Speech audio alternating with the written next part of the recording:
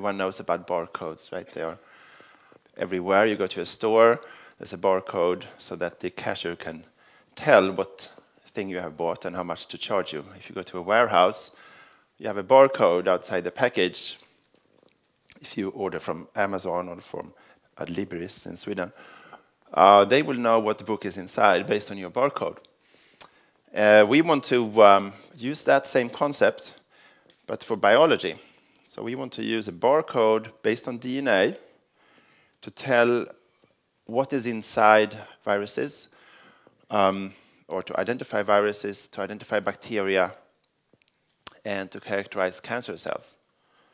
Right? And there are already plenty of techniques to do that, but they have all sorts of drawbacks. For example, to characterize bacteria, you often culture them, but that takes a lot of time. Some bacteria are even impossible to culture. Some take a few days, some take a few weeks. So you have to wait days to weeks to obtain the identity of these bacteria. For cancer, you could use various ways to characterize the DNA. You could use sequencing, but the problem is in many cases of cancer, what you are looking for is really the long-range changes in the DNA. And in sequencing, what you do is that you cut the DNA into very small pieces, and you sequence each small piece, and then in the computer you put them together again into a long sequence. But then, because you cut the DNA in many small pieces, you lose the long-range information that's important to characterize the cancer cells. So the way we do it is that we essentially select the cell of interest, then we pull out the DNA from that individual cell and look at that individual DNA molecule. And then we put that DNA molecule into a nanochannel, and I brought here a nanochannel. You cannot see it, obviously, but it's in this package, the nanochannel. So here are the nanochannels. All right? So these are very small. Afterwards, you can come here and have a look at them. They are beautiful. And what happens then is that when the DNA goes in there, it's stretched out. You don't need to do anything with it. You don't need to pull it or anything. You just put it in there, and due to the confinement, it's stretched out, and this means that you can directly visualize sorry. This means that you can directly visualize the information along the DNA. Right? And this means that you don't need any culturing, because it's sufficient to have one cell and extract the DNA from that cell and observe that DNA. You don't need any PCR amplification, and this gives an opportunity to study microorganisms that are difficult to culture, and even those microorganisms that are impossible to culture. Right? And that's very important for infectious disease. For cancer, you can have access to long-range information along the DNA. That's very difficult to access using standard techniques. So why do you need nano for this? I said that if you confine the DNA into these small channels, it will be stretched out. The reason for that is, let's see, I can use a metaphor. If you think about spaghetti, if you have a big pile of spaghetti for your lunch, and you squeeze this pile of spaghetti, then the spaghetti will go to the side. If you squeeze it also from the other side, from two sides, then the spaghetti will be stretched out.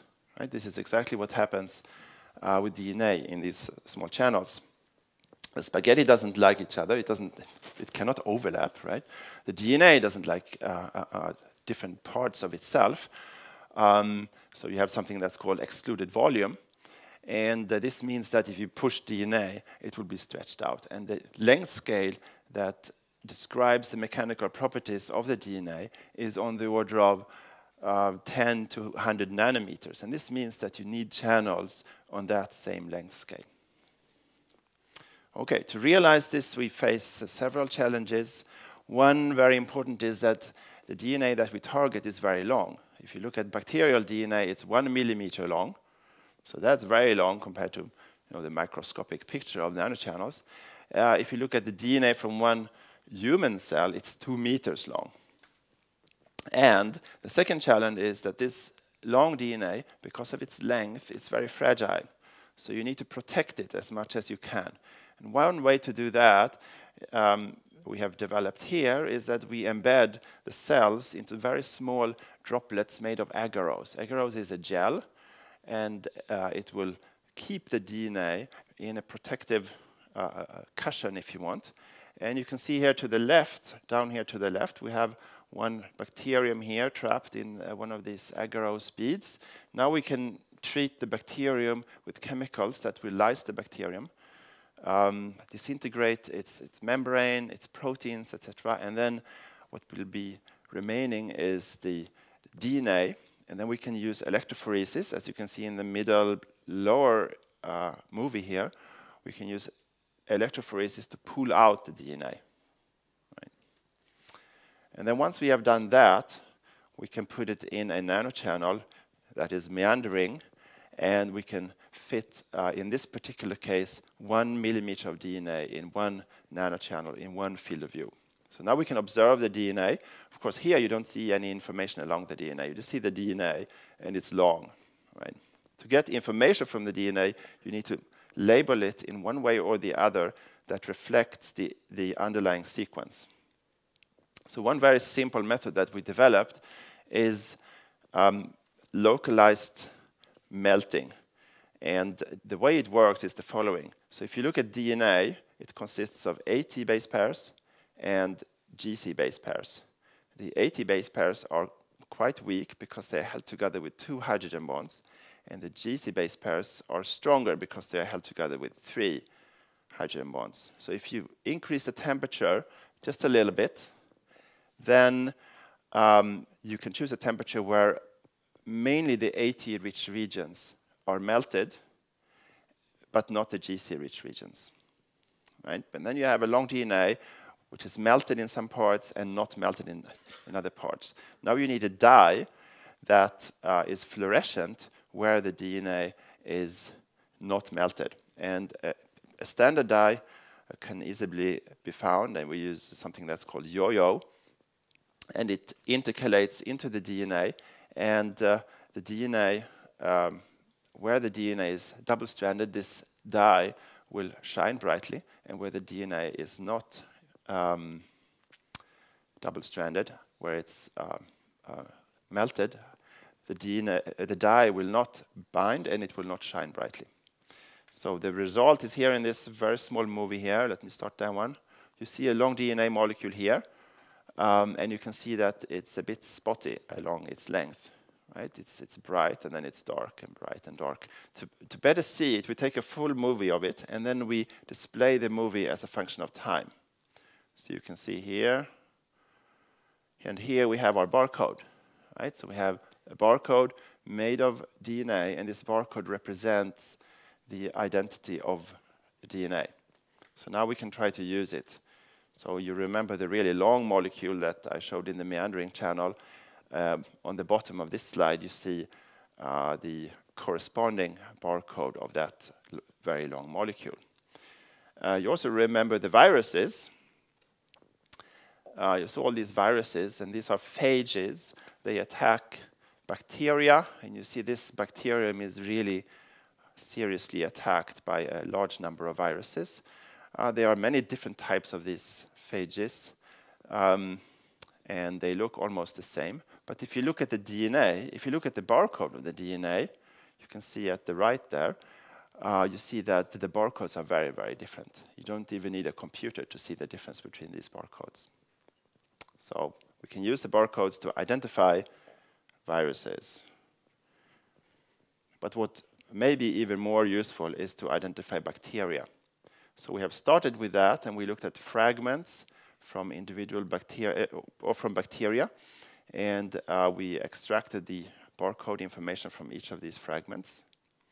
And you remember these bacteria. And if you take the DNA from these bacteria and fit them to the theoretical barcode, based on the known sequence of Streptococcus pneumoniae, pneumococcus, they cause pneumonia, among other things.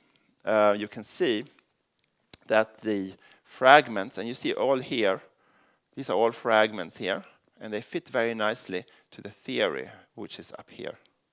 So this opens up for identifying bacteria just by looking at the DNA and just by looking at the barcode that we can create along the DNA that is a representation of the underlying sequence. So this opens up very nice future prospects, maybe with a time horizon of 5 to 10 years for ultra-fast microbial identification. Right? Instead of taking a sample from the patient and then sending it for culturing and waiting several days or even weeks, here we have an opportunity to just take the DNA immediately from the cells of interest inside the sample from the patient and observe the barcode, just like in the store, right? And immediately you know what disease the patient has, right? And this also opens up for interesting opportunities in cancer genomics, because there you are really interested in the long-range structure of the genome. And here is one example of that. This is not from cancer, but this is from yeast. And you see a highly repetitive structure of the genome. You can never capture this repetitive structure using standard sequencing, but using our method we can do that. So overall, we have created a method that can give us better targeted and more timely treatments for very severe disease. Thank you.